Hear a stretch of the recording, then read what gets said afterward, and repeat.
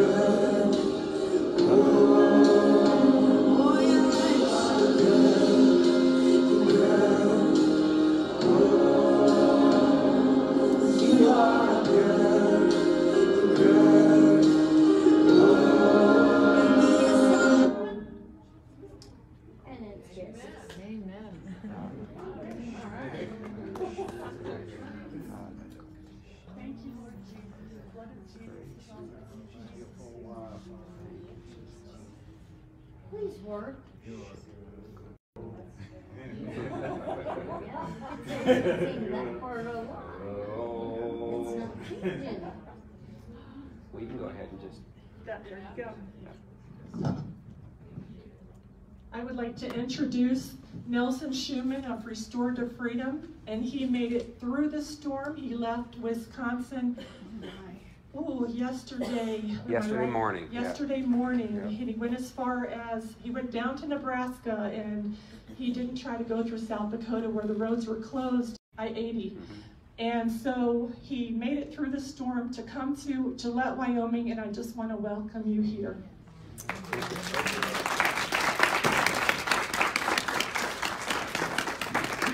Thank you, thank you, thank you. I do not tolerate storms stopping what the Lord wants to do, so. And I love adventure, so I get to see, different parts of the United States and Canada, and it's been amazing watching this just explode around the world.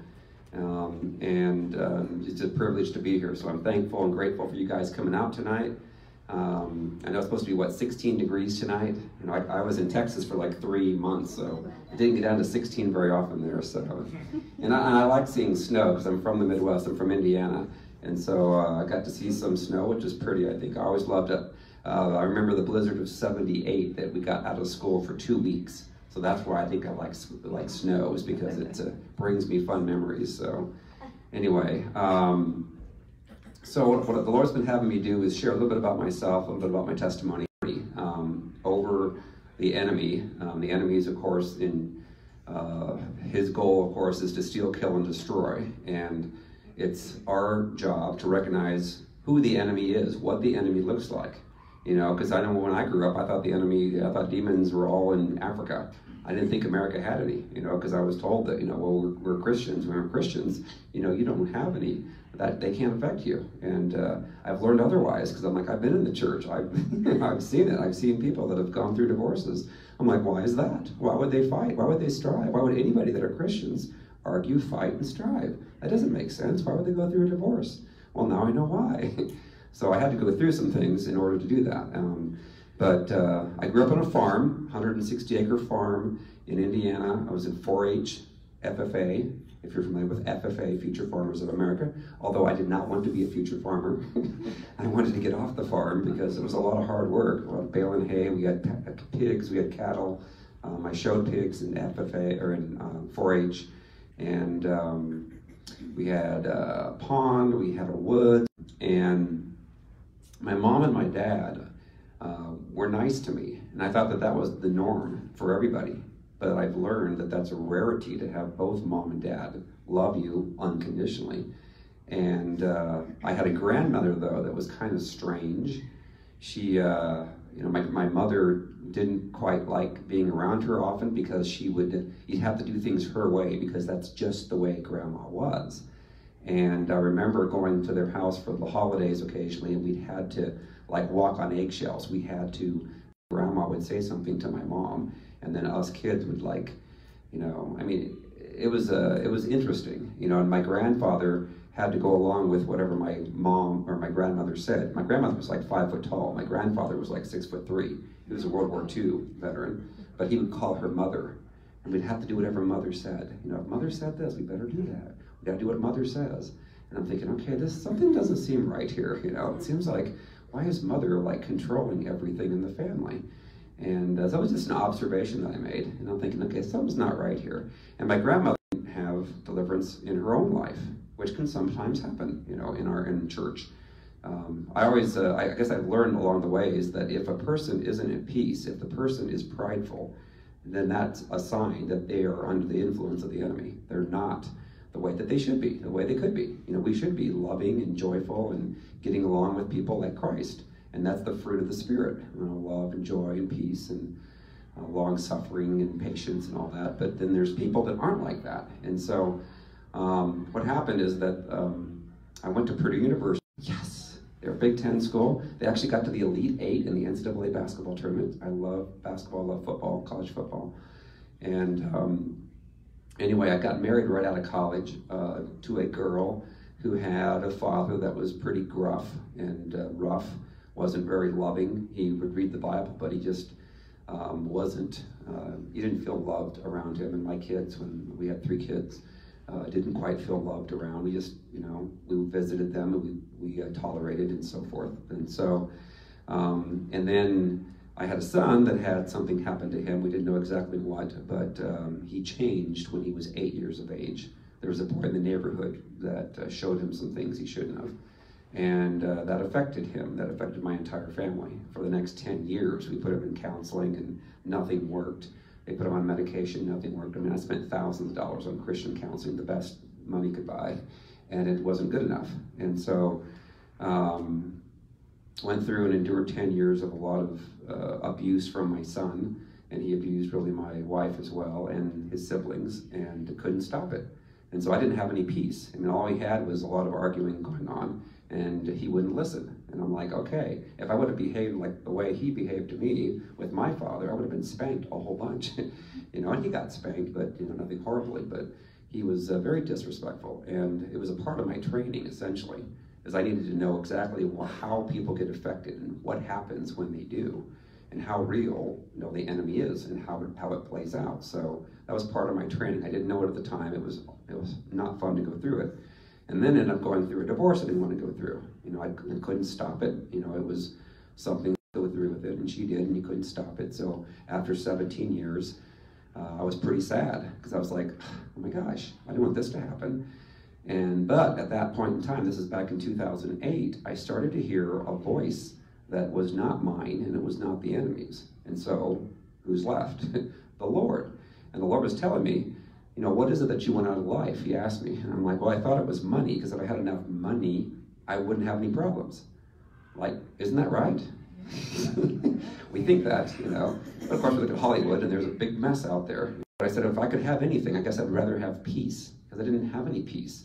It was just a struggle every day trying to manage my children, and they were getting worse because of the divorce that happened, and I couldn't have my wife to be in support of me in making decisions and so forth, and she would oftentimes come against what I was trying to instill. So it was not fun. A lot of striving, a lot of arguing, and then the Lord started to speak to me, and he said, now you're ready for your next wife. And I'm like, okay, how do you find another wife, How do you start over again after all this time? I didn't want another wife. I wanted my first wife, but I couldn't make, because she's got free will to choose to do what I was hoping would happen. And so ultimately, the Lord brought me a second wife. And the second wife was hurt very deeply by 3 divorces that she had gone through before. And the Lord was very strong, because we went to a conference of about 3,000 people. A guy by the name of Morris Cirillo. Who here has ever heard of Morris Cirillo? So I'd never heard of the guy. It's very anointed. He's probably like 88 now or something. He lives in San Diego right now, but he travels all over the world. Just amazing. But he does it outside the United States.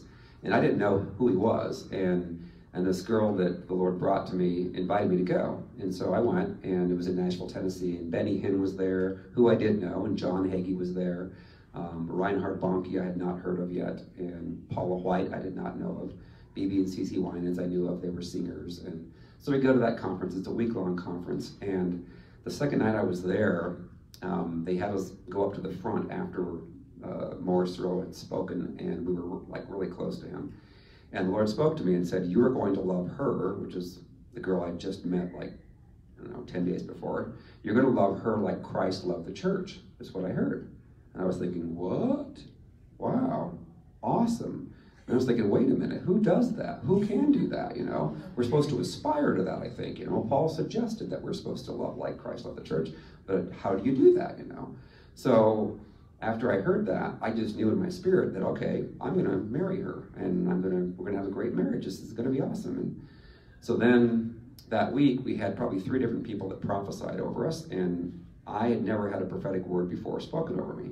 And the word was essentially that we were going to flow in the gifts of healing and deliverance and prophecy. And all I did at that time was pray in tongues. So I didn't do any of that. So I'm thinking, the first time you get a prophecy, you're kind of like, yeah. And they were talking about a ministry, like a worldwide ministry thing too. And of course, the first time you hear that, you're like, yeah, sure, right. You probably say that to everybody, you know. But then the second time you hear it from a different person that didn't know that, you start to think, that's interesting. And then the third time you get it, it's like, oh my gosh. And then the Lord kept kind of speaking that week and saying, yeah, I'm going to take, I work for a company, you're probably familiar with Intuit, the makers of TurboTax and Quicken. So I work for them. They acquired an internet banking software company out of Southern California called Digital Insight that many of you would use to pay bills with and transfer money. A lot of the community banks would use their software to do that. So what my job was to manage data for the banks in the United States. I would put together contracts between the core processors that manage the data and our internet banking company, which was owned by Intuit. So that was my job, you know, and I never had any aspirations to do ministry. That was not what I was wanting to do, even though my grandmother wanted somebody to do ministry in our family. So ultimately, at the end of the conference, I knew that we were supposed to get married. And I'm thinking, wow, that was fast. I just met her a couple weeks ago, and wow. And so we ultimately got married sooner than what I would have done, but because I knew I was really hearing from the Lord clearly that that's what the Lord wanted to do. And so we did. We got married 3 months after we met. And then on our wedding night, I saw a different side of her that was not at peace, that was very angry. And I was like, okay, Lord, what did you do? You know, this is not what I signed up for. I was supposed to look forward to having a great marriage. And the Lord's like, well, yeah, I did say you're going to love her like Christ loved the church, but that means you're going to lay your life down for her.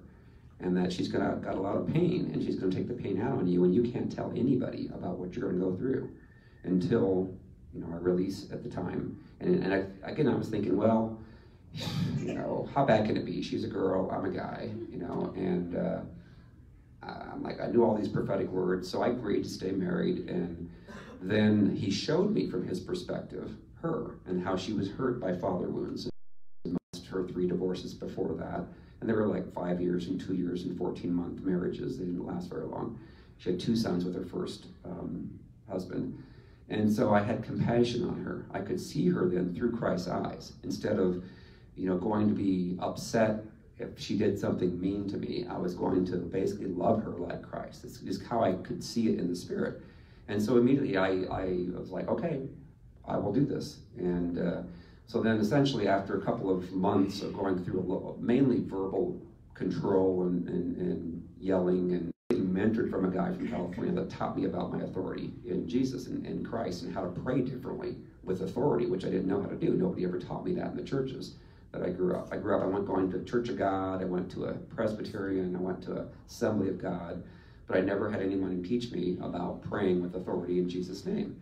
And so this guy taught me in about 15 minutes, and he said, you need to pray for your son, because your son has been hurt by the enemy. He's hearing the enemy in his thoughts, and that's why he treats you badly, and why he can't be at peace. Because you need to simply take authority in Jesus' name and command those spirits to be gone, and you'll get your son back.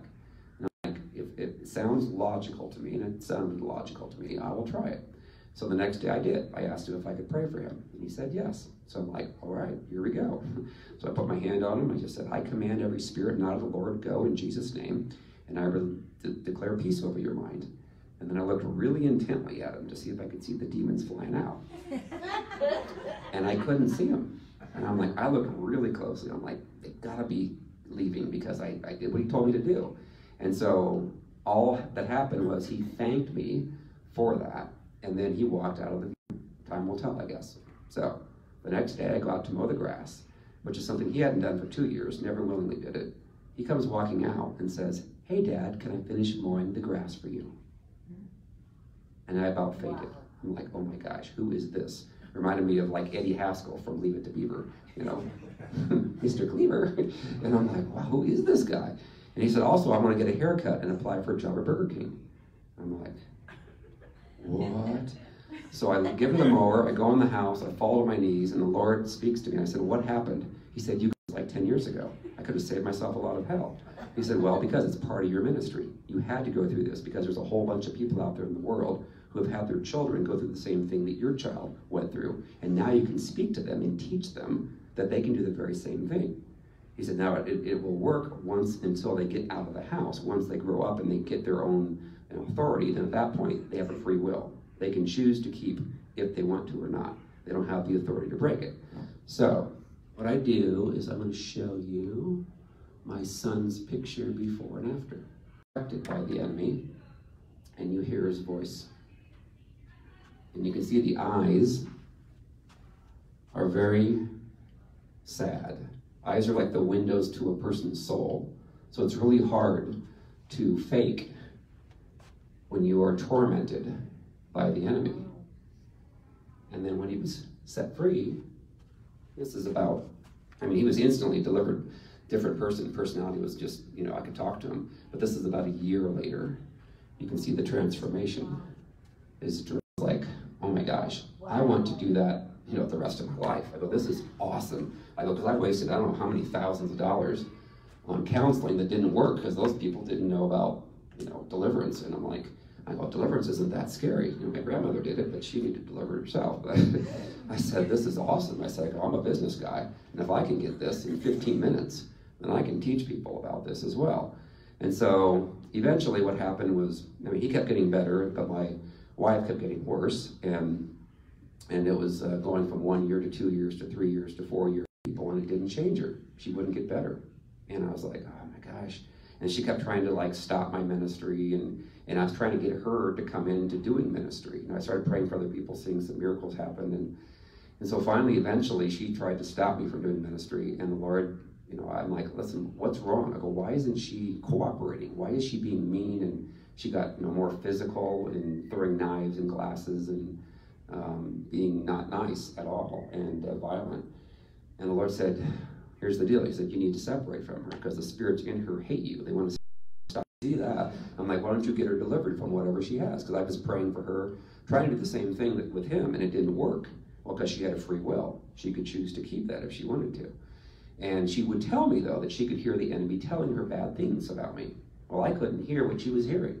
So I'm like, well, I'm not hearing what you're hearing. I go, I'm seeing the behavior that you're having, and it's just very erratic. But, and I go, I'm praying for her. And there's times she's nice and sweet. Not all the time is she, when there's other people around, she's very nice and sweet. But when there's people not around, then she, in 2015, the Lord said, you need to separate from her. Because then what I will do is I will start to set the ministry up through you, and it will grow rapidly around the world. People will hear, and you'll see tremendous success with older people, not just kids and so forth. And he said that she's going to go through some resisting of this, and will say some things that aren't true about you, and it's going to be kind of hard for you to take it. And I'm like, what? I'm like, I want her set free. She needs to be doing this with me. And he's like, she's got a free will. You cannot override her free will. And I'm like, I did though. I really wanted to know what was wrong, what was affecting her. And finally, 2 weeks later, I finally found out. And I've been waiting for 6 years. And it was actually through a mutual friend because I finally was able to describe the behavior. And when I did that, she knew exactly what it was because her sister behaved the same way. She goes, it's the same spirit that's affecting my sister. And I'm like, well, what is it? I've been waiting for 6 years. She said, it's the spirit of Jezebel and the spirit of Leviathan. And I'm like, well, I've heard of Jezebel. That's not good. I go, but Leviathan, what the heck's a Leviathan? Never heard that before. She's like, well, read it. It's in Job 41, and a couple of other chapters in Psalms and Isaiah. So I was reading what it was about. And essentially it was describing, the characteristics of like a alligator, like the scales where it's pride, it's very hard to kill or defeat, and a nasty, scary thingy. But the last two verses really stood out to me, verses 33, 34. It says, on earth there is nothing like him, which is made without fear. He beholds every high thing, which is a prideful thing. He is king over all the children of pride. And I could see pride, all over her, a lot. And I was like, huh. So I started doing research on both Leviathan on the internet, as well as books, and Jezebel. And everything that I was reading, all the characteristics described her to a T. And so they're saying that, well, when people are under that influence of that spirit, they're all going to behave the same way. It doesn't matter if they're a guy or a girl. And so I'm like, okay. And all the books that I was reading didn't talk about how you get those spirits. It talked about how the behavior was and how bad that it was. And it also was really challenging how people get set free from it. It talked about, well, if you get them into a room, they're going to try to lie their way out of things, and then they may come to repentance and actually own up to the behavior. But then oftentimes they go back and get even worse, get more controlling and stuff. And so essentially, the Lord explained to me, and this is what was like the biggest thing that I needed to know to get people set free, was how you get the spirits and how to get set free. And so he explained to me, he said, how you get them is through father wounds, mother wounds, traumas, pains in your life growing up, sexual violations. And some a boy or a girl gets, touched inappropriately sexually, they won't tell anybody. They keep it a secret because they're told to do that by their perpetrator. But if they get hurt by a father or a mother that treats them harshly or mean or critical or judgmental, or they don't feel loved, the Lord told me what happens is as that little boy or girl is growing up, they have thoughts. And not all thoughts are our own, because we know, Paul talks about that in 2 Corinthians 10, 3-6. It says, for though we walk in the flesh, we do not war according to the flesh. For the weapons of our warfare are not a high thing, which is prideful thing, that exalts itself against the knowledge of God, bringing every thought into captivity to the obedience of Christ. So Paul's talking about we need to take all of our thoughts and put them through a filter and not listen to the ones coming from the enemy, and listen to the ones coming from the Lord and our own thoughts. And the challenge that most people have is, of course, when you're growing up, you think all your thoughts are just your own. I thought that, forever, until I went through what I went through. And then I started paying attention to the thoughts. And then I started discerning and saying, wow, that's coming from the enemy. That's not. I'm like, no, I'm not going to do that. So I started to discern pretty closely at what thoughts were coming in from the enemy. But my wife, she knew that it was the enemy, but she couldn't stop the thoughts. And so essentially what happens is, let's say that you were a little girl and you grew up with a father that didn't show you much love, and maybe he was more critical than he should have been. Maybe he wasn't extremely abusive, but he was just not there much, and you didn't feel connected. So as you're growing up, you may hear a thought coming in from the enemy saying, your daddy doesn't love you. You can't trust your daddy. And then as you get married, the enemy will say, you know what, your husband's just like your daddy, and you can't trust your daddy, and he's a man, so therefore you can't trust your husband either.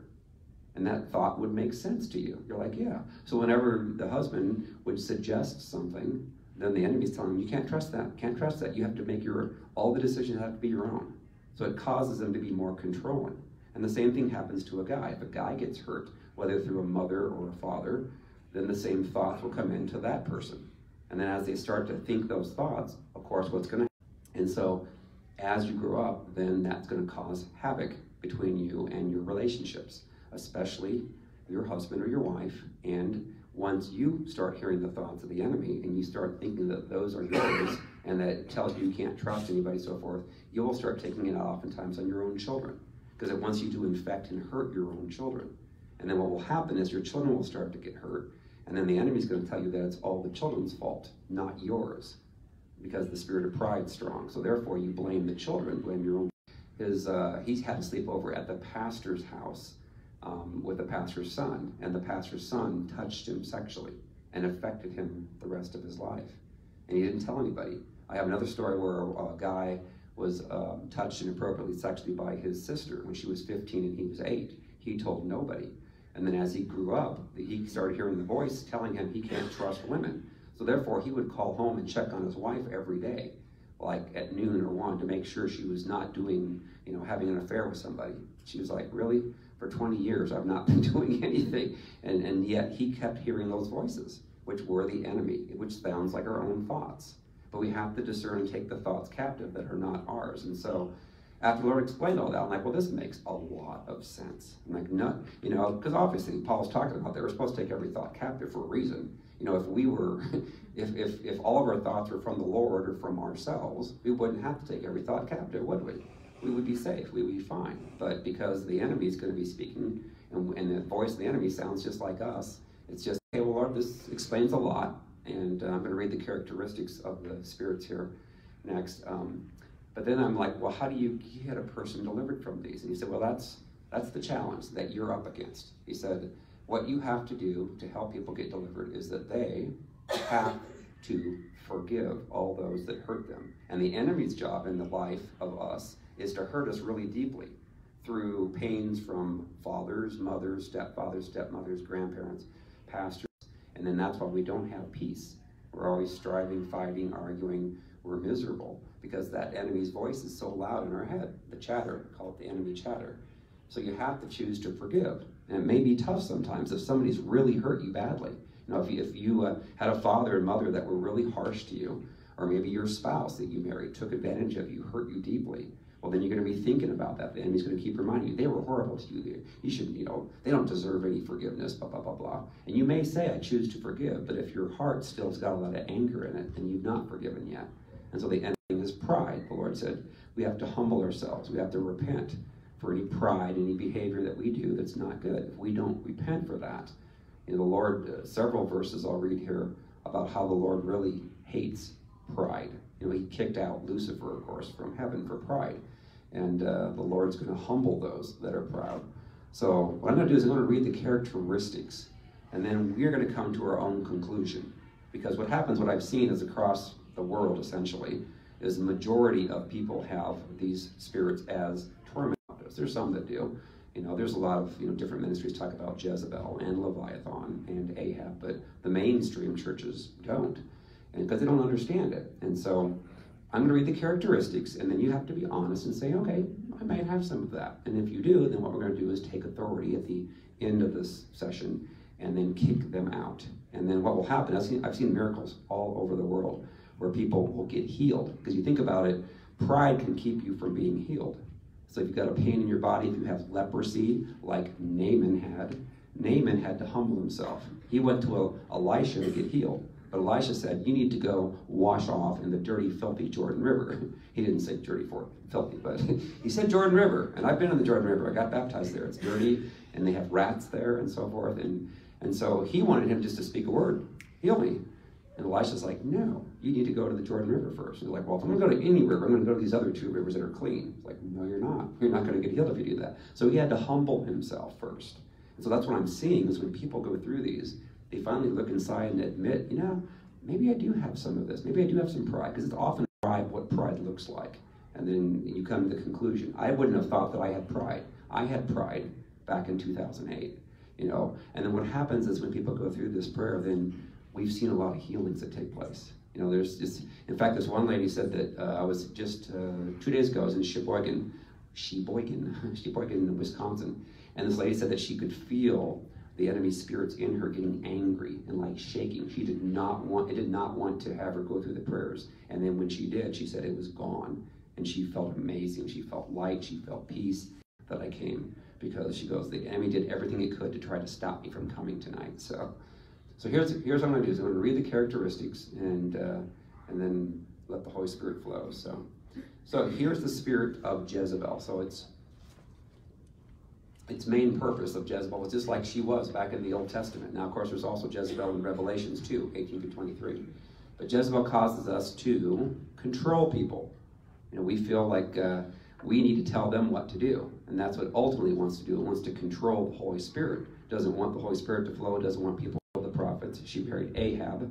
You know, Ahab allowed everything. He was the king, so she was able to usurp his authority and take over, basically, and kill the prophets. And Elijah, of course, had this showdown on Mount Carmel and called the fire down and was able to kill the Baal prophets. But then she threatened him, and he went and ran because he was afraid, because Jezebel just needs to make one threat, and it causes people to get in fear.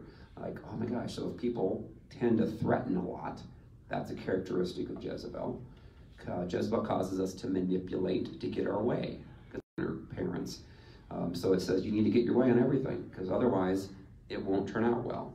And so control, manipulation also causes a lot of anxiety and fear.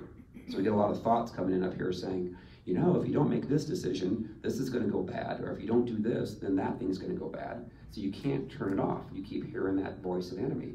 So all those people that have, you know, a lot of anxiety and fear, they're hearing the enemy speak to them pretty loudly. It causes a person to be jealous. So you don't trust someone like you're married to. Because you know, if you elevate your voice or your tone and get angry, the person's dealing with you will normally give in and give you what you want. You've been conditioned that way, oftentimes because your father, your mother would have been the same way. Also causes us to do some things that are sexually not pure. And I've seen a lot of people that will just say, I'm not going to have intimacy with my spouse unless they do X, Y, Z for me. So they kind of manipulate sexually, and that's not obviously cool. Jezebel will justify to a person to lie, and they'll lie, and that's what hurts a lot of families and lots of people individually, hurts churches. It causes churches not to grow because there'll be little lies that are being spread. You see a lot of church splits because you have a person that operates in that spirit and they're trying to get people to believe a lie about maybe the pastor's wife, you don't know, you name it. But they have no problem lying because it says the means justify the lies. So it's very, very adept at that. Has a desire for power and leadership, wants to shut down the true Holy Spirit, angry, and then once the person gets angry, then they blame them. You know, they say, oh, look how bad that you are. I'm like, well, I wouldn't have done what I did if you didn't get mean to me and go off of me for an hour, you know, verbally. So it tends to like that, to provoke people. They enjoy starting arguments. They have constant chatter in their mind. And if you are, say, working for someone that has the spirit, they'll tell you to do something, but you have to do it exactly as they would. Otherwise, they'll get mad at you.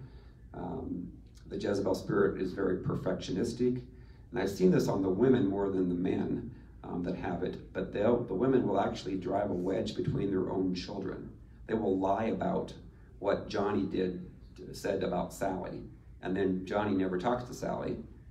Sally never talks to Johnny because of that. So as they grow up, they hate each other. But it's based upon lies that their mom is speaking. And I've seen that in a lot. My best friend, a couple of my best friends, their moms did that. They're like, why would a mom lie about, you know, the siblings? It's the spirit. It's the spirit. The spirit's the same, whoever has it, whether they're a man or a woman. So, narcissists by the psychological community, which they say that there's no help, there's no medication, you can't cancel that out. Well, no, you can't, because it's a demonic spirit. It's got a stronghold up here in a person's mind. And then there's overt and covert Jezebel spirits. The covert is going to be much harder to perceive. They'll be nicer more easily, but they'll still control, manipulate subtly to get their ways. Whereas the overt will like throw knives and glasses and yell and scream and chase you. You know, I went through that. I know what it's like, so it's not fun. 41. Leviathan causes pride. And that's the #1 thing that it does. But the #2 thing that it does is it twists communication in a person's mind. So when you're having a conversation with the person that's affected with Leviathan, is you'll say something to them, and they hear something different. And they're like, what? You know, like you might have said, I'm going to go down to the grocery store, and they hear, I'm going to go down to the bar. I'm like, what are you going to the bar? Huh? I didn't say that. Yeah, you did. Yeah, you did. And they swear what they heard. And it causes all this arguments going, it's being warped and changed. You see it a lot, you know, that a person says something, or they'll say that they said something the day before and they didn't say it. And they'll swear that they did. Yeah, I said that yesterday. No, you didn't. Because why? That spirit wants to protect itself, to make itself look like it's perfect, like it doesn't make any mistakes. When oftentimes they're making a lot of mistakes, or it may make them look bad. So they'll say that you said something yesterday that you didn't say. You're like, I didn't say that. Yeah, you did. And then they'll swear that you did. You're like almost, in fact, one guy was in shipwreck, would do that a lot. And then he could play it back and say, listen, right there I go. This is exactly what you said. And they're like, oh, and they couldn't lie their way out of it at that point. So, and then I started a healing room at my church, and we had people coming in from all over the United States. And so it was kind of my training grounds of how this all worked. And what I noticed is this Leviathan spirit, it's kind of like an alligator. And oftentimes if you're having dreams of alligators, crocodiles, whatever, visions, that means that's the Leviathan spirit the Lord's trying to show you, which again causes pride and so forth. What we see a lot of times when you're having dreams about snakes is that represents the Jezebel spirit. But what I noticed is the people that came into the healing rooms to get healed is that Leviathan would wrap around a person's spine and it twists. So it caused them a lot of back pain that they couldn't get healed from. They go to the chiropractor a lot, you know, and I used to have this. I used to have that spirit, and I had scoliosis. I had headaches a lot, and I couldn't play basketball my 7th grade basketball year because of that. But it causes back pain, neck pain, headaches, causes insomnia, so you can't sleep well at night, so you try everything to try and fall asleep, and it tries to keep waking you up, pinching your nerves and stuff in the back. Fibromyalgia. I've seen like the #1 reason for fibromyalgia is this Leviathan spirit. And I've had chiropractors refer their patients to our ministry. and doctors as well, and psychologists. And because we're like, this is an issue that's spiritual. We can't touch this. We don't have the anointing for that. And you guys are doing it. We do it in a normal way, because I'm a former business guy. I'm like, I'm not going to do weird things, even though talking about demonic, some people think it's weird, but I'm like, I do it as normal as possible. Common thing that people do is yawn. We can take yawning. I'm like, that's fine, God, but I'm not doing anything that's weird. I'm gonna, because that's what I do is I take authority in Jesus' name, like He taught, and then everybody's calm. They can, sometimes people can hear the enemy speaking to them loudly or whatever, saying, don't do this, because it doesn't want to get kicked out of the person. So, and there's other access points that can come in if we're ever involved in some type of a secret society that are out there in the United States. Because my grandfather, he was involved in Freemasons, and I had another friend that was involved in that. He actually became a Shriner, and he admitted that there were some oaths that they take them through that are not godly. And he said that it's all about money, but yet what happened was this guy, he had a lot of physical pain in his body, a lot of things that went bad, and then it came down the bloodline. So like in my case, I ended up getting this spirit, I believe, because of my grandfather being involved. He was involved in Freemasons. And I had headaches all the time. I go to the chiropractor all the time. Once I got delivered, which would have been in 2008, I haven't had a headache. Separate the spirit from the person. The spirits are the bad people, the demonic spirits. But the Jezebel spirit was going to look for an Ahab to marry. So what that means, what's an Ahab? I'll describe this as kind of what King Ahab was. King Ahab was not a strong spiritual leader. It was very challenging. He shouldn't have married Jezebel. He should have said, no, I'm going to marry a godly woman, but he chose not to. Again, this is in 1 Kings and 2 Kings. And in fact, it says in the Bible that he did more evil in the sight of the Lord than all the other kings prior to him. What did he do that was so evil? Well, he tolerated this behavior from Jezebel. He shouldn't have done that. He should have said, no, but I come from a godly background. But he let it happen.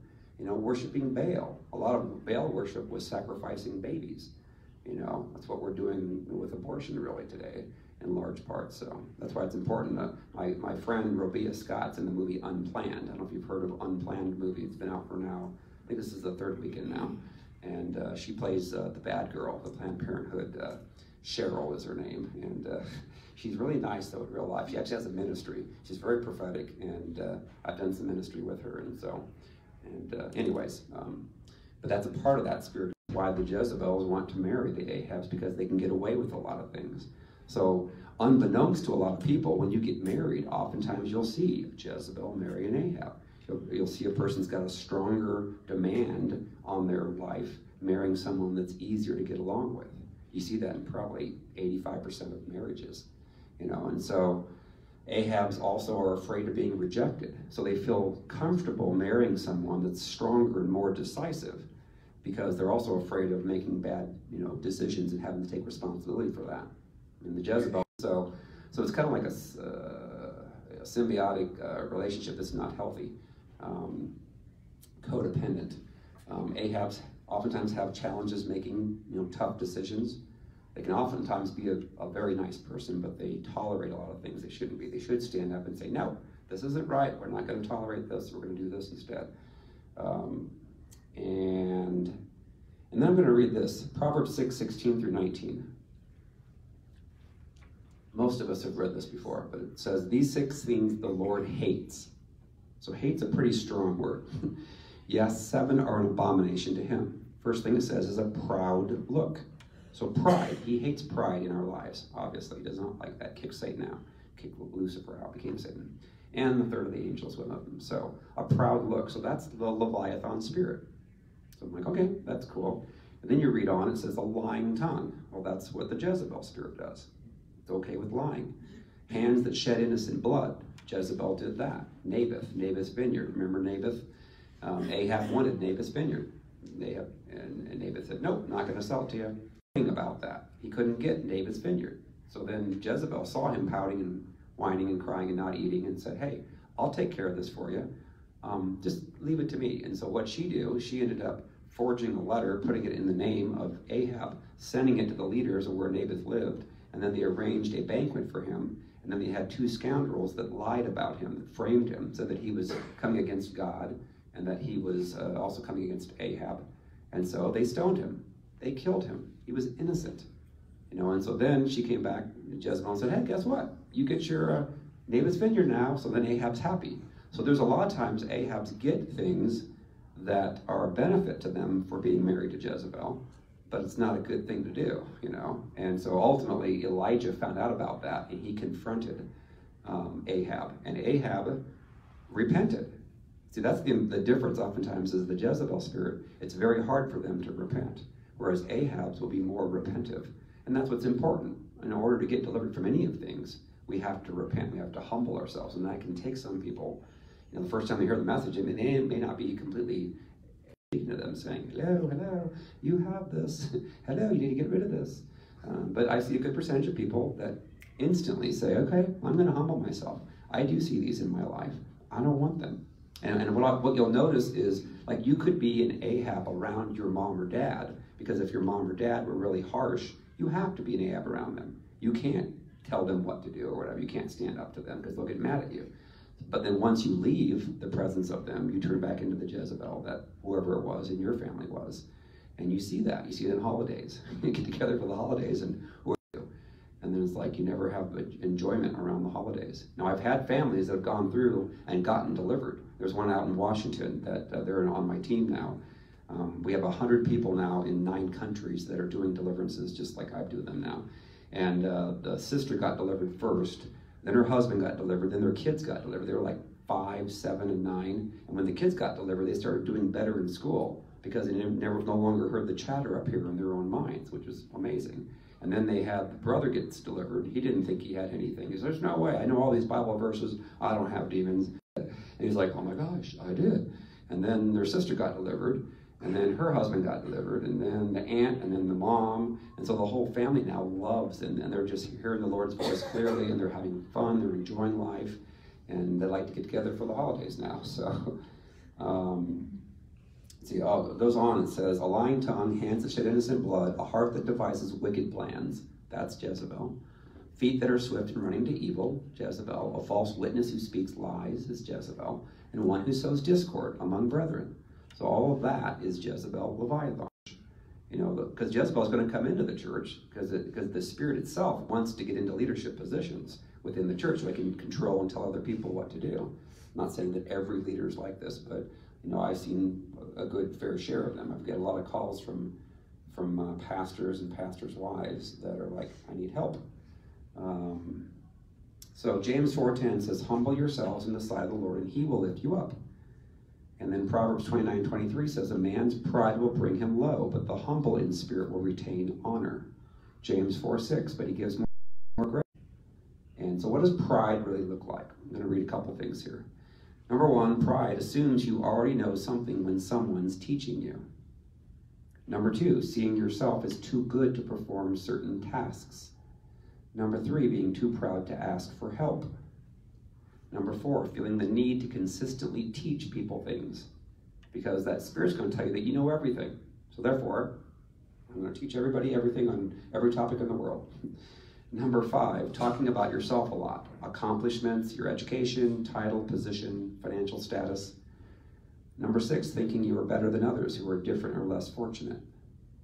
Number 7, when you disregard the advice of others. Number 8, when you are consistently critical.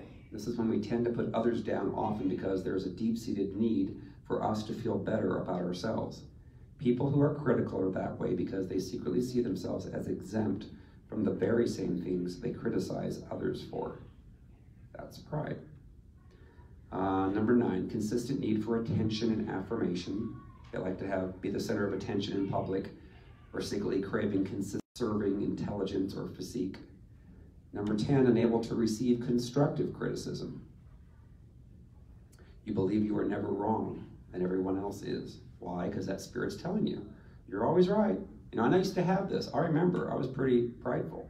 I wouldn't have ever thought I was, but I'm like, I thought I knew a lot, you know, and so, but now it's like, if I don't know something, I don't know it, you know. I can't be an authority on everything, you know, so. Number 11, overly obsessed with their physical appearance. Number 12, they don't want to submit to.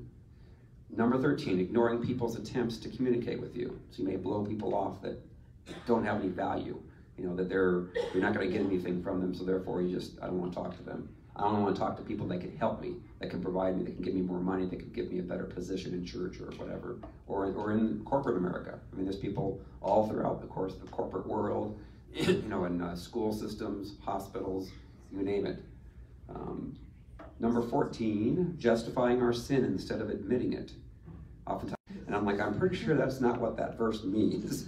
I'm like, if you're doing abusive things, it's like, you know, but that spirit's threatening, you know. And the Lord told me I couldn't tell anybody, so I had to go through it for what was 6 years, and then now I have an anointing over it. That's why oftentimes all of you have gone through things, and the Lord wants to use that in ministry now when you come out of all this, when you've been healed.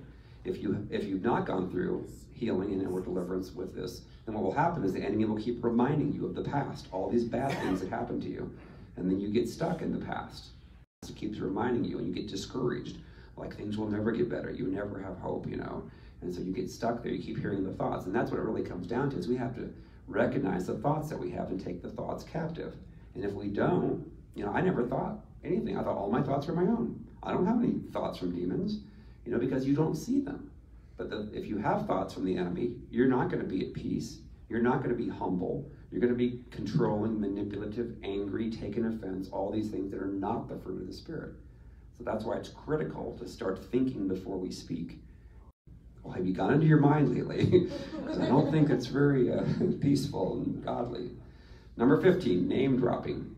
So you like to name drop and say, oh, I know that person, that person, that person. Number 16, you're on a different timetable than others, so you can show up late for a call or dinner or meeting because your time's more valuable than anybody else. Number 17, pride will cause you to get angry more easily. You know, especially if somebody questions your intentions or your motives or statements, because you'll get angry quickly. Number 18, your inner circle of people, everything you say. And if they don't, they get kicked off your island. You know, I know one woman that she's in ministry, and if you don't agree with everything she says, then she tells people lies about you so that other people will block you and have nothing to do with you, because that's how she does her controlling. And I'm like, and then like she refers to enemies, like, you know, Lord's gonna kill your enemies, blah, blah, blah. And I was like, really? Her enemies are Christians who are godly people. But because she has the Spirit, she doesn't trust anybody that's a godly Christian person, because she's mad at them, because once they are on to that person, they want nothing to do. Or there are a lot of cases is people that suffer more strongly with the Jezebel and Leviathan spirit, is that they'll have a lot of other people that they'll become friends with that have that same spirit, especially in the church. And they'll kind of gang up on people and come against and spread lies and rumors about good people that are trying to do ministries the best they can.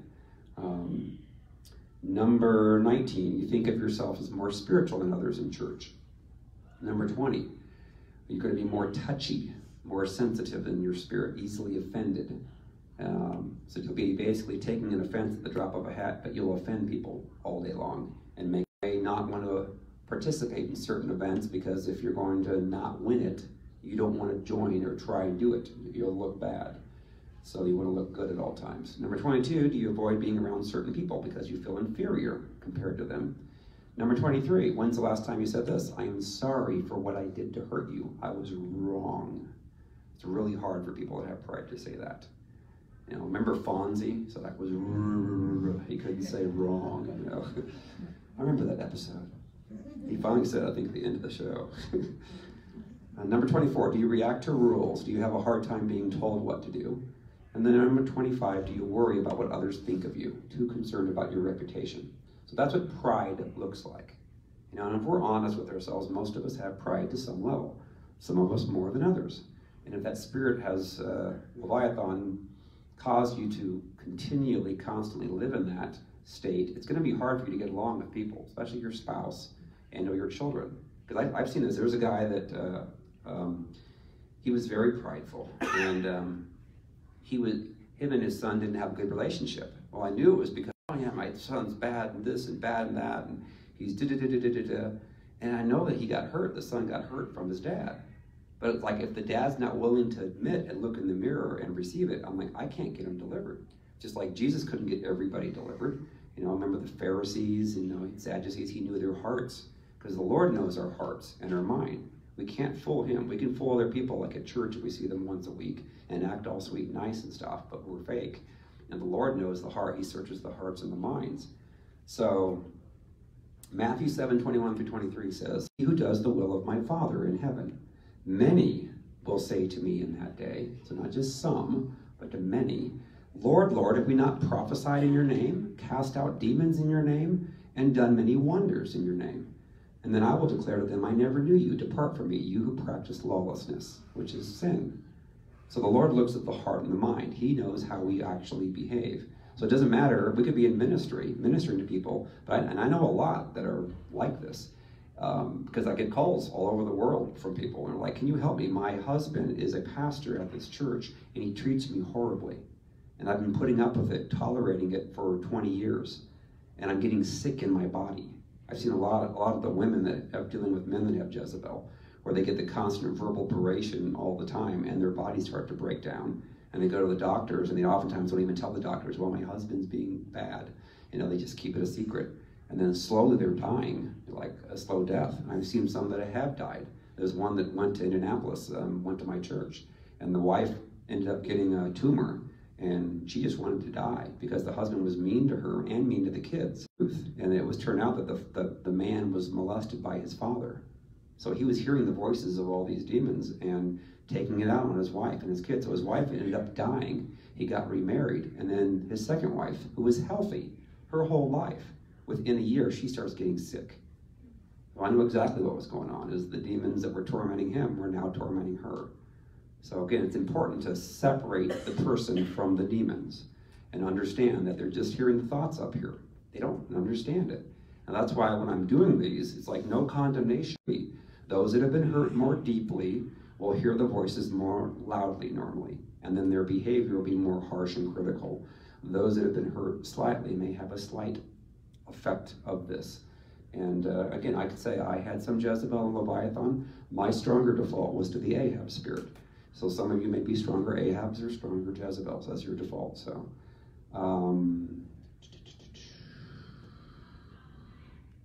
Galatians 5:16-26. "I say then, walk in the Spirit, and you shall not fulfill the lust of the flesh. For the flesh lusts against the Spirit, and the Spirit against the flesh. And these are contrary to one another, so that you do not do the things that you wish. But if you are led by the Spirit, you are not under the law. Now the works of the flesh are evident, which are adultery, fornication, uncleanness, lewdness, idolatry, sorcery," which is witchcraft, which is Jezebel, which is controlling other people, hurting other people, "hatred, contentions," which is striving and arguing, "jealousies, outbursts of wrath, selfish ambitions, dissensions, and the like, of which I tell you beforehand, just as I also told you in time past, that those who practice such things will not inherit the kingdom of God." So I've had a lot of people around the world that told me after they got delivered, "You know what, Nelson? I'm pretty sure I wouldn't have gone to heaven because I was really mean to my husband or to my wife or to my children. And now I'm a different person. I'm like a real Christian now. I feel it. I feel pure. I feel clean." It doesn't mean that you're, not going to sin ever again. But when you do, you take ownership for it. You say, "Please, forgive me for what I did to you, honey," or to the children, or to whomever. Those that have a stronger Jezebel and prideful spirit with Leviathan, it's very hard for them to admit and say they were wrong. And so that's why I've seen a lot of people come up to me afterwards saying, "Oh my gosh, now I feel like a real Christian. I feel joy. I feel life like the childlike innocence that was stolen from me by whomever, dad, mom, stepdad, stepmom, whomever, has been restored." And I feel like, okay, I don't hear those voices up here anymore. So when you go on, it says, "But the fruit of the Spirit is love, joy, peace, long-suffering. Such there is no law. And those who are Christ's have crucified the flesh with its passions and desires. If we live in the Spirit, let us also walk in the Spirit. Let us not become conceited," which is prideful, "provoking one another, envying one another." So Jeremiah 17:10 says, "I, the Lord, search the heart. I test the mind, even to give every man according to his ways, according to the fruit of his doings." So then the Lord showed me that's what it really means to be a Christian, is for us to come out of agreement with hearing the voice of the enemy and be able to walk in the Spirit. Medication, you name it. And what I've learned is this is the root of the issues. This is the spiritual root. When you get rid of that bad root, you get good fruit. It comes out of that, and then you're a happy person, you're a joyful person. And then Revelations 2:18-23 talks about Jezebel. It says, "And to the angel of the church in Thyatira write, these things says the Son of God, who has eyes like a flame of fire and his feet like fine brass. I know your works, love, service, faith, and your patience. And as for your works, the last are more than the first. Nevertheless, I have a few things against you, because you allow that woman prophetess." So she's not really a prophet or a prophetess, but she likes to call herself that. You know, I've seen that. People that are very prideful love the titles. Not saying that everyone that has a prophet, it's a prophet or an apostle, is not that. There are many that are. But there are some, you know, if they have Jezebel and Leviathan, they love the titles. Like, you will call me apostle, you will call me. That's what I always joke with people. They're like, what's your title? I'm like, kid from a cornfield, you know? I grew up on a cornfield, and then, yeah, so that's who I am, so. Anyways, so it says, "Nevertheless, I have a few things against you, because you allow that woman Jezebel, who calls herself a prophet, sexual immorality, and eat things sacrificed to idols. And I gave her time to repent of her sexual immorality. She did not repent. Indeed, I will cast her into a sickbed, and those who commit adultery with her into great tribulation, unless they repent of their deeds. I will kill her children with death," which are symbolic, which are those that she teaches. "And all the churches shall know that I am he who searches the minds and hearts." So essentially what I've learned is that when we have been hurt by our father or mother or whomever, we start to hear the voice of the enemy, and we don't know that. And as we grow up, we then start to listen to the thoughts. We don't take all the thoughts captive. We think all these thoughts are our own. And then we end up having children. We end up hurting and inflicting the same pains on our children. And the enemy is one that's doing it. The enemy wants to turn our children into future Jezebel, Leviathan, and Ahab spirited people. And so, if you remember the movie The Shack, there was a scene in The Shack. You know, of course, the premise was that the man was beaten up by his father, so therefore he hated God. Hard for him to love God because of that. And so, they took him into a cave, and they showed him and said, "You're going to be God." Videos of people that were being awful and bad. And he's like, hell, hell, hell, hell, hell. And then they showed a little boy who was like 7, 8 years old. It's like, well, that little boy is not going to go to hell. It's like, well, that little boy was your father. And then they showed and panned back him getting beaten up by his father, his grandfather. Well, at that point, he knew. And that's how it works. And that's, you know, to get freed from this tonight, what we're going to do is we're going to basically take our authority and say, okay, I'm going to humble myself. I'm going to repent for my pride and things that I've done. That takes away part of the legal rights of the enemy to forgive everybody that ever hurt us and mean it. If you don't mean it, then you may have to do these again. But there's going to be a percentage of you that will get delivered right now. And a lot of you are yawning right now. As I'm explaining this, what happens is that the deliverance that the Lord's had me do, a lot of people do yawn. Not everybody. I had one guy who was from Iowa. He was alcoholic and was being mean to his wife. They were on the verge of divorce. And he came and said, this is the last shot. And he went through the deliverance. He didn't really feel anything until he left. After he walked away, he knew something. Go to a gas station to get beer like he normally would, and when he did it, he went to take a drink and he didn't like it anymore. And he's never drank any since, and he completely changed. And I interviewed them Monday on my Facebook Live. It's on YouTube. You can watch their testimony, and it's powerful. So we're seeing tremendous victories with people all over the world. I mean, I did deliverance of people in Pakistan couple weeks ago. They did a translation for me. I mean, we have a Jezebel, Ahab, Leviathan support group on Facebook. People are coming in there from all different parts of the world saying, help me, my spouse whom I love is being a chance like to repent, which is what he said here. And if they don't, then it's between them and God. If we've told them the truth, that's the thing, is most people don't know what they're dealing with.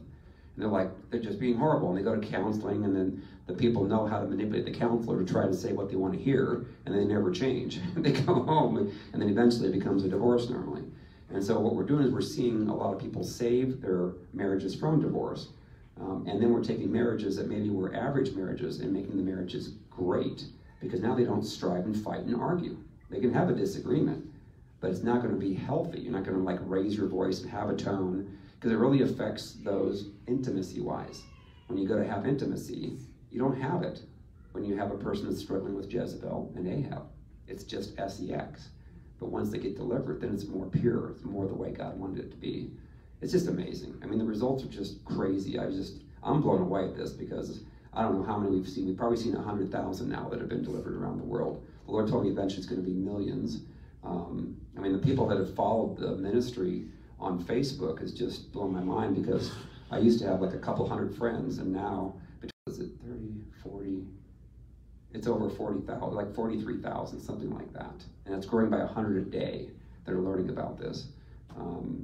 So anyways, so what we're going to do is, for those that can stand, we'll have you stand, and just mean it with your heart, mean it with your whole heart. Humble yourself and say, okay, I think I might have some of this. I don't want this. I want to have a great marriage. I want to have a great life. I want to be healed. I'm tired of walking around with pain in my back or not sleeping well, whatever. You know, I mean, we've just seen tremendous pit, basically, to cause them to drown themselves. But what Legion does is it takes you back to your past, the traumas of the past, the tombs of your past.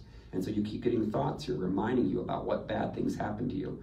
And it goes on. And oftentimes you may talk to people about it a lot. Like, oh my gosh, my dad did this bad thing, and you do it all the time. Or you talk about your ex-spouse or your current spouse and say, oh my gosh, it was so horrible. You wouldn't believe it, and you keep talking about it. When you keep doing that, that's the spirit. When people are freed from that, then it's like you can acknowledge that stuff happened, but it no longer controls you anymore. Now you're free, now you're looking forward to the future, and now you can hear the Lord's voice clearly, and now you can pray and see a lot of miracles take place and so forth.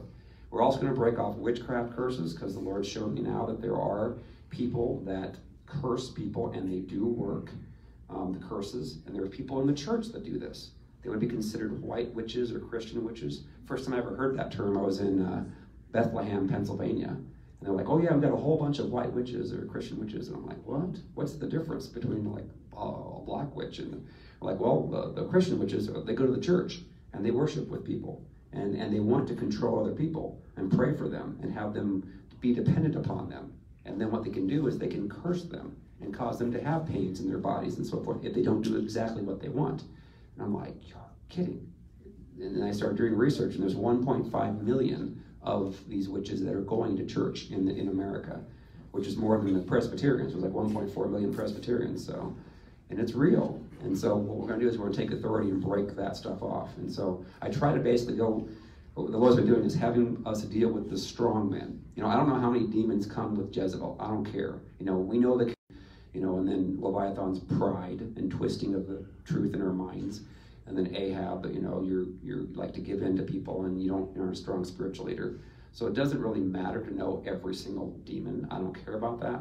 What I do care about is we're seeing tremendous results with getting big ones completely gone, and then the person's at peace, and they don't hear the voices up here, they don't hear the chatter, they hear their own thoughts. And then when the enemy does try to say something to you, it's almost like it's at arm's length.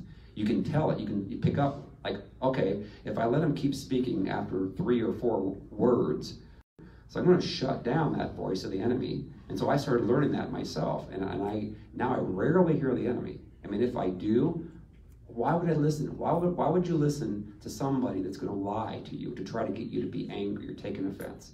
When you pick up on this, you start shutting it down. And I've worked with people who are like half a billionaires, and people that are Hollywood movie stars, and ESPN people, and gold medal winners, and Navy SEALs. I mean, it doesn't matter who you are.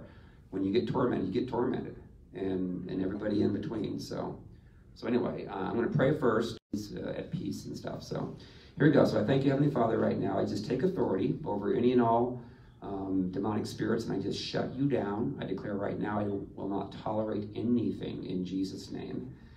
And I thank you, Father. We just charge the angels to come into position over all of us, and just let the Holy Spirit flow and direct and give us all peace while we go through this. In Jesus' name, amen. Amen. All right, so the first thing we're going to break off is the spirit of Jezebel. So just say, thank you, Heavenly Father. Thank you, Heavenly Father. I want nothing to do with the spirit of Jezebel. I want nothing to do with the spirit of People. sorry, And I choose to forgive my father for anything that he's done to hurt me. and I choose to forgive my Father for anything he's done to me. And I also choose to forgive my father for not protecting me.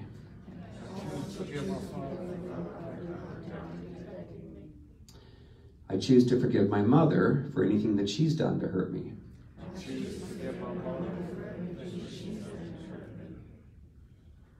And I choose to forgive Now I'm going to pray and let the Holy Spirit show you anyone else in your life that's hurt you. You know, because there could be people that are way back that you don't even remember.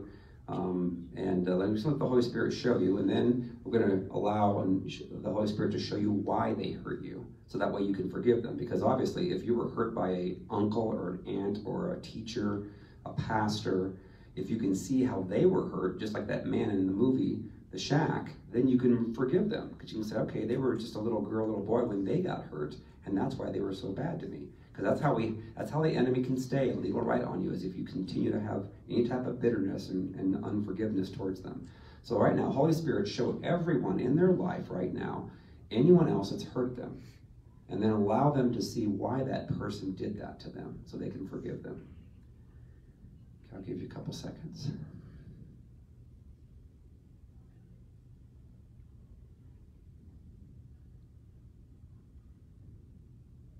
Now, I want you to do is just to say, I choose to forgive, and then name the first names of all those the Holy Spirit's shown you that has hurt you in your life.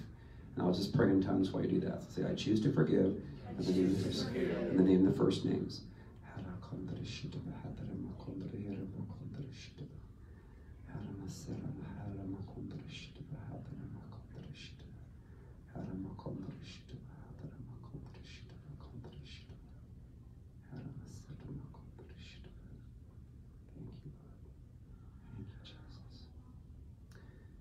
Next, I want you to symbolically pull a knife out that represents all of those pains that you've gone through with all those people, and then throw the knife down to the cross to give to Jesus.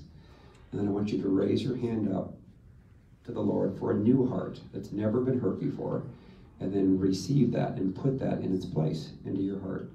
And then say, thank you, Heavenly Father, for my new and perfect heart. Thank you, Heavenly Father, for my new and perfect heart. That's never been hurt before.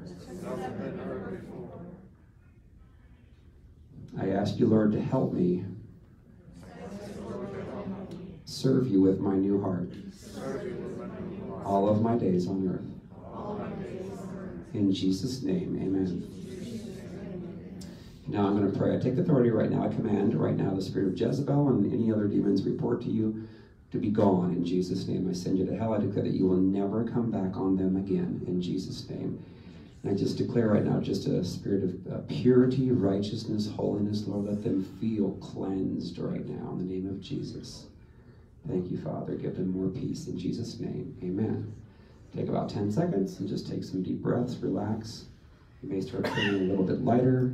Sometimes it wraps around your spine, so you may feel lighter. You may feel it unwrap from your spine. Some people have felt that. And a lot of healings take place with this. So say, thank you, Heavenly Father. Thank you, Heavenly Father. I want nothing to do with pride. So I ask you, Lord, for a humble and contrite spirit. And I ask you, Lord, to take the spirit of Leviathan out of my life. Would you right now and wrap your head, body, and tail from your spines. In Jesus' name, we send you to hell, along with any other demons that report to Leviathan in Jesus' name. Now I speak to your spines. I command the spines to be aligned perfectly in Jesus' name. Every disc from the top of the C curve to the lower lumbar, we command it to come into perfect position now. In Jesus' name, we command the tightness and tension from your shoulders to be gone in Jesus' name. Command the hips to shift into perfect position in Jesus' name. We also command any leg that is shorter than the other to grow out to be the same leg. Tonight and thereafter that you will have good dreams, that you will remember those dreams from the Holy Spirit, and the Holy Spirit will give you the interpretation of those dreams. And also declare that when you read a Christian book or the Bible, that you will not fall asleep, that you will be able to stay awake and retain everything that you read in Jesus' name. And we just speak 100% health and wholeness now throughout every cell in your body. We thank you, Father, and declare that they have a humble and contrite spirit that they walk out of here with. In Jesus' name. The page, he could not focus. And I've had a lot of people try to read the prayers, and that spirit will cause their vision to be blurry. And then they said after the deliverance, they could see things more clearly, like the colors looked more vibrant, and it felt like maybe a cloud had lifted from their head. They felt lighter. They felt just, it was amazing. A lot of dramatic stuff going on. So next is spirit of Ahab, A lot of people think, well, Ahab's not that bad. I'm like, yes, Ahab did more evil in the sight of the Lord than all the other kings prior. Ahab tolerates these spirits. And I know it's hard because that's what that spirit of Jezebel really causes, is if you just tolerate, let things go. And the Lord's like, no, you can't do that anymore. We want to be mighty men and mighty women of valor. And that's what he's calling us to do. So I know I have gotten delivered from this because I will stand up to people. You know, I feel a healthy conviction. In fact, I had to confront some pastors because they were doing things they shouldn't be doing in the church. And the Lord gave me a dream that the church was going to get shut down because they basically had Jezebel and Leviathan. They were taking advantage of people, doing things they shouldn't be doing, preaching things they shouldn't. And I didn't want to confront them. But old Nelson would have said, no, I'm not doing that. You know, are you kidding me? They're pastors. They're well respected. The Lord said, I'm going to do it. And the Lord said, you're going to. And so when I did, they actually came in to meet with me and my other pastor.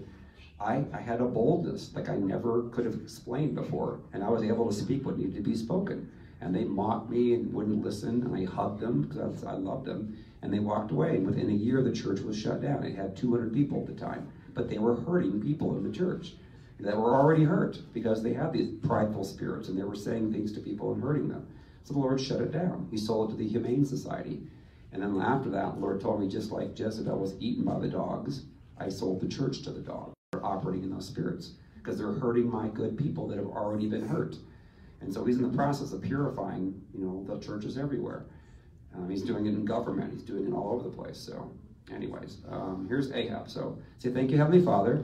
Thank you, Heavenly Father. I want nothing to do with the spirit of Ahab. I want nothing to do with the spirit of Ahab.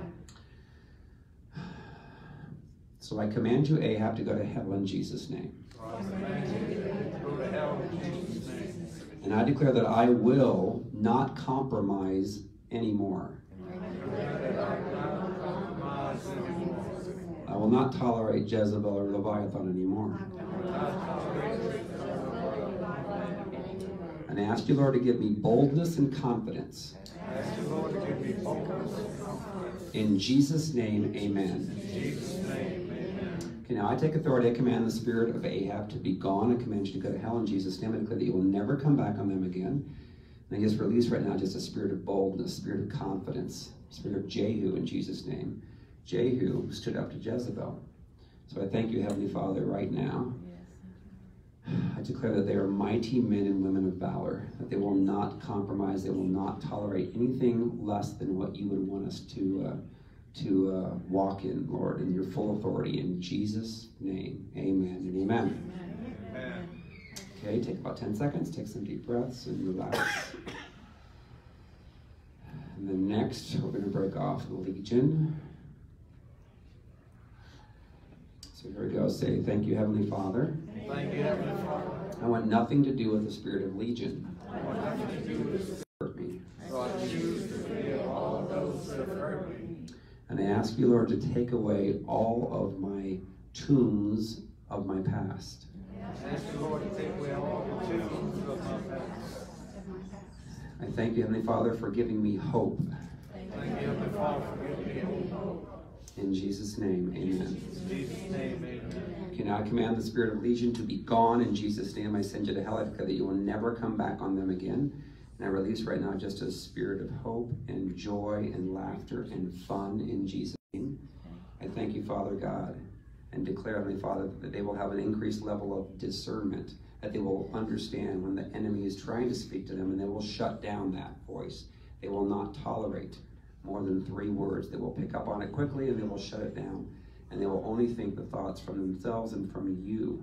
I thank you, Father, that you will increase their ability, Lord, to discern, but their also their ability to speak words prophetically and with words of specificity, that they will be able to be bold and confident, Lord, in all ways, that they are mighty men and women of valor. And the last thing is to break off witchcraft curses. To say, thank you, Heavenly Father. Thank you, Heavenly Father. I choose to forgive all those that have cursed me. I choose to forgive all those that have cursed me. And I take authority over all demons that were sent to hurt me. I take authority over all demons that were sent to hurt me. And I send them back to hell in Jesus' name. I send them back to hell in Jesus' name. And I ask you, Lord, to protect me and give me a cover. I ask you, Lord, to protect me against And I ask, Lord, for protection for my children and family. In Jesus' name, amen. Now I take authority, I command right now all witchcraft curses that were spoken and declared over you be broken off now in Jesus' name. I declare they have no more hold over you in Jesus' name. And we speak just protection now. We speak health and wholeness be restored in Jesus' name. I thank you, Father God. I declare, Heavenly Father, that their children, that their continue, Lord, to allow them to hear your voice clearly, Lord, and that they will not allow the enemy to speak to them anymore. I thank you, Father God, that you know their hearts, you know their minds, Lord, and that you will continue, Lord, to pull them closer and closer to you, to hear your voice, Lord, and to be obedient to you. And that they will respect you, Lord, that they will humble them and walk in humility, Lord. And if the enemy ever tries to get them to come back into pride, Lord, that they will repent from that and they will move forward and continue to come up the mountaintop, Lord, and to draw closer to you, Lord. Bless them, Lord. Bless them financially. Bless them, Lord, to walk in divine health, Lord. I thank you, Father. In Jesus' name, amen. Amen.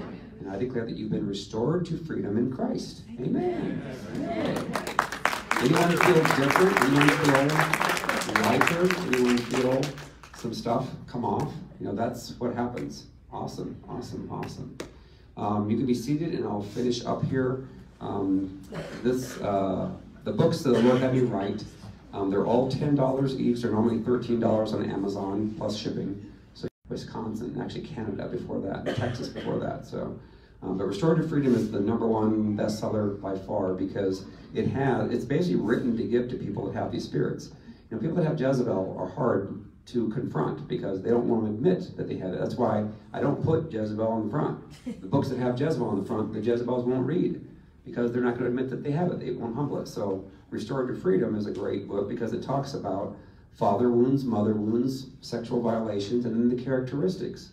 See, I used to be in sales and marketing. So the Lord said, now you got to help sell strong. So I don't talk about Jezebel until you get to like the 5th chapter. And then I have the prayers to get delivered and the latter chapters from Jezebel, Leviathan, Legion. I also have the Ahab prayer in here, but I have a book for the Ahabs. But this is really good. It's if you know people that struggle from control, manipulation, pride, you know, it's a tough thing to talk to them about it. So if you can get this book in their hands somehow, where they won't take an offense that you're giving it to them. So sometimes people put it in people's mailboxes. Sometimes they put it inside their car. Sometimes they put it in their cubicle at work. Somehow someone read it, the Holy Spirit's all over that, and then as they're reading it, they will like start to see themselves. And the Holy Spirit keeps telling you, hello, this is you, hello, this is you. But you can be this. And when people get delivered, it's such a beautiful thing. And then Waking the Lion Within deals with the Ahab spirit. So again, most people in relationships are Jezebels and Ahabs to some degree. And so that's helping people become the mighty man or woman of valor that they should be. And I'll say this, I've seen more women that struggle with Jezebel than men, but men clearly have Jezebel. I asked Lord like percent, about 60% of women struggle more with Jezebel, and about 30% of men struggle with Jezebel, and about 60% of men struggle with Ahab, and 30% of men with Jezebel. So I'm like, why? Why is there more? He said, well, because girls, when they're growing up with a father that doesn't love them the way they should, they get hurt more easily. Guys are supposed to be like the fighters and the protectors and so forth. So they can kind of take a little more of the rejection than what a girl can. And then also he told me that the girls will get sexually touched inappropriately more than guys do. And whenever that happens, that gives a legal right of the enemy to start to come in. You know, you see a lot more girls and women, and it's hard to be not sexually, you know, touched inappropriately anymore. I mean, it's so out there, especially on the internet. I mean, guys get drawn into pornography and so forth, and those that are Christians, like, don't want to do that. You know, they're struggling because if they have a spouse that has Jezebel, you know, I've talked to, there's a woman, she was an actress and beautiful woman, and her first husband wouldn't have intimacy with her. And she's like, what's wrong with me? And there's nothing wrong with her. She's extremely attractive, beautiful. But he had the spirit of Jezebel. So he would restrict her from having sex, rejected and feel really bad. So she had a kind of a dramatic deliverance when she got delivered from Jezebel, Leviathan, and Ahab. Keep your peace on. We all want to walk in peace, you know, and it doesn't matter how rich that you are. If you don't have peace, it's misery. And so the Lord had me write this. Actually, it was in 4 days that I was able to write this. And I talk about how to discern when you get out of peace. If you can discern it quickly, you can get back into peace quicker. But like, you could have circumstances, like you could get something like in the mail, a bill that you don't expect to pay, you don't have the money for it. All of a sudden the enemy starts to whisper to you, how are you gonna pay this? You're gonna go bankrupt, you're gonna lose everything you got. So as soon as you start to hear the enemy's voice, you need to shut it down. Like I had, in my back, I had a bulge the size of a golf ball. And I knew the enemy was trying to tell me that it was cancer or whatever. I wouldn't let him tell me that. Because I'm like, if I did, I'd get into worry and fear. Oh my gosh, oh my gosh, oh my gosh. So what happened, it was like 6 weeks that I felt it. And I couldn't tell my spouse because she didn't have the same faith levels I did. But eventually I asked the Lord, I'm like, okay, what's going on here? He said, well, I want your wife to pray for you with that, because she was having some blurriness in her vision. Because he said that there's going to be something coming on her body that's going to be very similar to what you have there. And she needs to have the faith for that. So she prayed for me. I prayed for her. She got healed instantly of her vision problem. It took about 3 more days before my bulge went down to nothing. And then it came back like a year later. And again, at that point, I just took authority, commanded it to go, and it took about, I think, 5 days before it shrank back to nothing. But what I've learned is that when we get into fear, it's the enemy. False evidence appearing real. He wants us to have all these bad scenarios that could happen so that you get into fear. Then you're on his territory. Then he's got you. Because then he can torment you. Then this bad thing is going to happen. So you don't know what to do. It's like torment, torment, torment. So this is a really good book to how to learn how to walk in peace and how to never lose your peace. I'm always in peace. And I don't care who might threaten and say this or whatever. I don't worry about it. The Lord's got my back, and I'm trusting him. And most of the time, we get into this fear and anxiety. Oftentimes it's because the spirits have a legal right. That's why we go through the deliverance. Then you kick it out, and now it's like it's outside your house. So whenever the enemy's trying to say something to you, you can discern it. It's like, no, it's out there. I can pick up horribly. But he went through deliverance, and now he said, I can tell Nelson when the enemy's trying to say something. It's like right here, arm's distance. And I don't let him speak now to me like he was before. And I have so much peace. You know, and his family members are all in torment. You know, they're all, you know, billionaires. But anyway, loving like Christ, how to love the hard to love people in your life. How many of us have that? It's hard when you have somebody that like refuses to admit that they have anything wrong with them. So this is a book, Lord, have you write as you're waiting for that person to get set free. I always say get delivered, not divorced. If everybody got delivered, you wouldn't have divorce, because they'd all be loving each other. You wouldn't have these thoughts up here tormenting people. Pure and spotless, are you ready for Christ's return? Lord, have you write that, because this explains really what it truly means to be a real Christian, not a fake Christian, because there's a lot of fakes out there that are awful behind closed doors. And when you explain that, you know, deliverance, you get set free from that, then you have the good fruit that it talks about in Galatians instead of the bad fruit. Jesus loves to heal through you. I've now been healed from everything in 10 years straight now. I remember when I was being taught this by a guy that mentored me. Yeah, you can, because if you know your authority in Christ, you don't get into fear. Because you get into fear, then, you know, the Lord can't heal you when you're in fear. He said, the Lord can only heal you when you are standing in faith. You get into fear. He says that a lot of times people go to the doctors first, and then if they can't get healed of that, then they're like crying out to God, you know, please, please, please. He said that what I'd like them to do, the first thing is to cry out to me and take authority in Jesus' name. That Jesus died on the cross for us to get the authority from him. And that's what I've learned. And I've been healed now of everything. I dropped my health insurance back in 2012. So I don't have any, and I don't worry about it. I've been healed from everything. I don't have any headaches anymore, which is a miracle, because I used to have always lots of headaches and stuff, and I didn't like that. Choosing a godly mate, how to find the real deal before saying I do.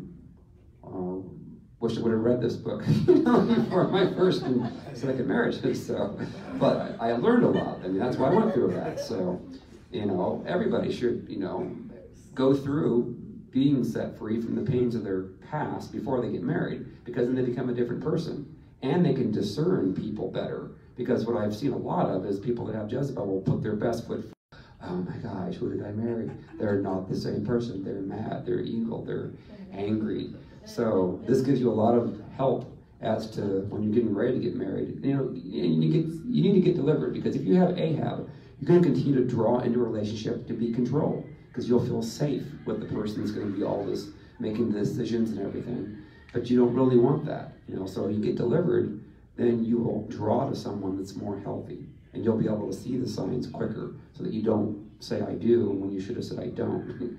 So anyways, houses and finances and health, but things that don't look good and how to change it by speaking words of faith. Like I remember I wanted, my daughter was being hurt with my first wife. She was being more controlling than what she should. And we had shared custody. And she wanted, and we put a thing in our closet that kids could live with the other parent if they wanted to more often. Well, my daughter wanted to live with me full time, but my wife wouldn't. And so I had to go thank the Lord basically for there's so many times people go to court. And I give examples of here going to court where I didn't have an attorney. Like I went 7 times against 2 ex-wives, and they had attorneys. And the Lord blessed me. He protected me. In one case, he overturned a judge's decision. That was a bad decision.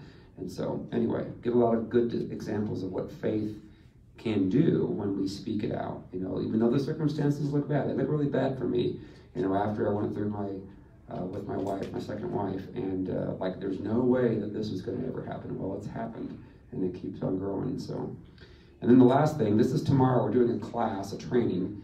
Again, we've had 100 people in 9 countries now that have been certified under Restorative Freedom, and they're doing deliverances. A lot of people have never done ministries before in their lives. But what happens is the Lord's using a lot of people that have been hurt deeply by these spirits in people to then raise them up to help others get delivered from this.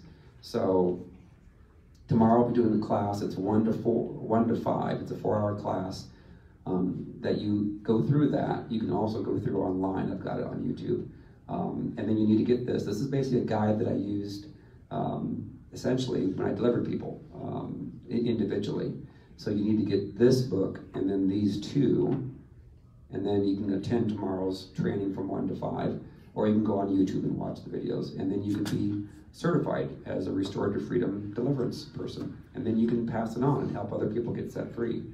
And then I encourage people to make a donation to you personally. That I don't care, I don't receive anything from that. So there are people that are now doing more deliverances. There's one lady, she does them with people all over the world. You can get 7 books for $60, so I'd give you a special break. I could do credit cards, debit cards. If you get all of these, then it's a total of $75. I also have these 3 in German, which are over there. I also have Restorative Freedom in Spanish. And all of my books are available on Audible. They're also, so I'm reading the book, and they're also available in Kindle, which you can order on Amazon. So, all right, I'll turn things over back to you now.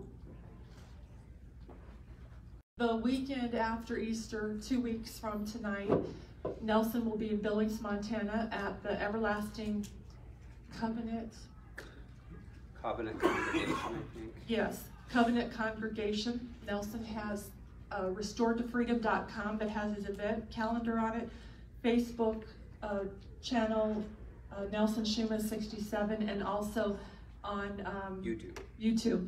And also I wanted to say that he has a lot of videos.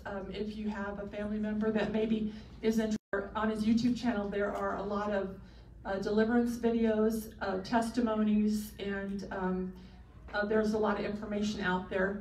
And I just want to make sure I reminded you about the Billings. And also tomorrow, 1 o'clock. And basically, he's going to be doing the same thing, but it's in more detail. Right. But he will go through this deliverance as well. So if someone can handle sitting here 3 hours or 4 hours tomorrow, it's definitely going to run through it again. And I'm going to just tell you quickly that for me, myself, it was that I think that I had some issues, and I had to go through a lot more, and so I thank you, Lord, that I believe I've been completely delivered tonight, and I thank God, and I'm just going to speak life and say I don't have any more layers, but Holy Spirit, I ask you deals with me if I do, so I can be set free, because I don't want to walk around with no peace.